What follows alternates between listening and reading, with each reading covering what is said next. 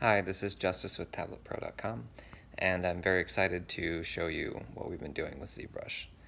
Some good improvement, and I know it's going to make a lot of you guys happy. So enjoy.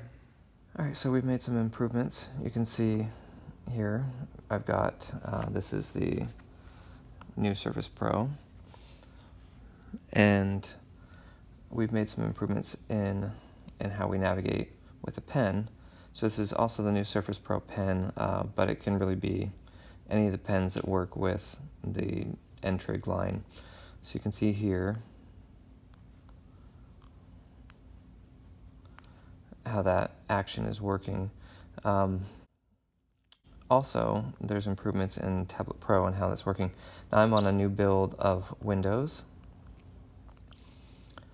that I believe is giving us this performance. So it's working more like the keyboard worked.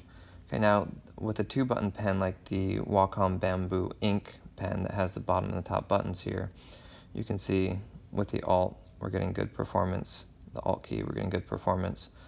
And what I want to do is I want to map the top button to hover right click, which it's not yet, but let me get there. All right. Okay, there we are, hover right click. All right, so you can see the hover right click working as expected. And then the Alt key, again, is working much better now. I'm not sure if this is a fluke or, again, a change in Windows, but if you guys want to be notified as we get further along in the process, please go to the website and subscribe at tabletpro.com.